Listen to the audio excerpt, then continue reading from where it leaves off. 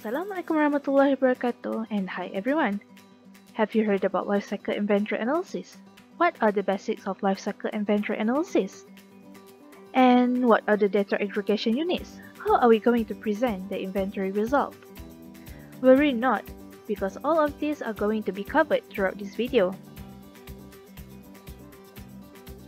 As for the first part, it is basics.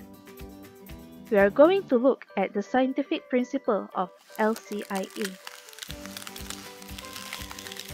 ISO standard 14040 define lifecycle inventory, or LCI, as the phase of lifecycle assessment involving the compilation, and it is also the quantification of inputs and outputs for a product throughout its entire lifecycle. LCI, or lifecycle inventory in its scientific part, by and large is based on the following laws of nature, which is the first one is the conservation of mass. The second one is the conservation of energy, which is the first principle of thermodynamics. And the next one is increase of entropy, which is the second principle of thermodynamics. And as for the last one, it is based on the principle of stoichiometry, which is the basis for all chemical reactions. And the next one is we're going to look on the literature on fundamentals of the inventory analysis. Since October 2006, LCI has become part of ISO 14040, regional guideline and standard elaborated in Scandinavia in the USA, France, and Canada. Scandinavian guidelines shows that it is documented in the Nordic Guidelines on Life Cycle Assessment, and it is further elaborated in the Danish EDIP program. The original German version of the monograph and textbook, and it is said by Okobilans. And LCA contains some official variants of LCA which are typical for Germany. The next one is the unit process as the smallest cell of LCI. There are two parts under the unit process of the small cell of LCI, which is the first one is the integration into system flow chart, and the next one is balancing. As we can see here, this is the linear section of a system flow chart. We can see that it is in a linear form. The next one is a schematic illustration of a unit process, which is without the co-product. As we can see in the diagram, it shows that how the raw material or the pre-product is the input, and it emits the product or the material, which is the output, and it undergoes the unit process end. And the next one is balancing, a complete energy and mass assessment, which is the input and output should be conducted for every unit process. As for data procured in the factory primary data, it is sometimes called foreground data, and it can be combined. An operational input-output analysis or be taken from it as the same data, and it is required at the process level. However, an operational input-output analysis does not require an allocation of inventory parameters to particular products. Right here, we can see the balancing process, where the materials, the pre-product and the other material will undergo the unit process, and it will produce the intermediate product. And for the fourth subtopic of this chapter, it is the flow chart. Flow chart. In each block of the flow chart represents a unit process that requires full attention from the LCA expert. The real flow chart always produces branches, and there are two fundamental process types. The first one is multi-input and multi-output process, and it can be distinguished. The first one is several materials, pre-product and intermediate products, and so on. It can enter the main chain by a unit process. This is called the multi-input process. And the second one is a unit process yields several usable products, of which the only one is further processed within the product system, which is the multi-output process. We can see in the next diagram here.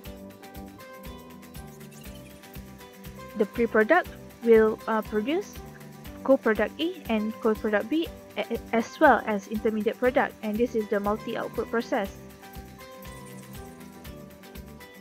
As for the other one, we can see at A, it is shown that there are allocation required, and at case B, it shows the system expansion.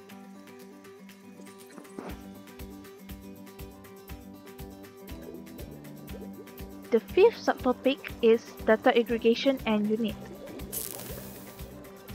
As for the first one, we should know that the simplest data aggregation is the addition of homogeneous inputs and outputs. The data are so standardized so that all unit processes refer to the selected functional unit and the reference flow.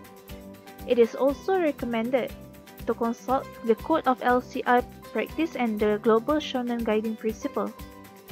And it only uses metric units and some other units which are specified in ISO 1000.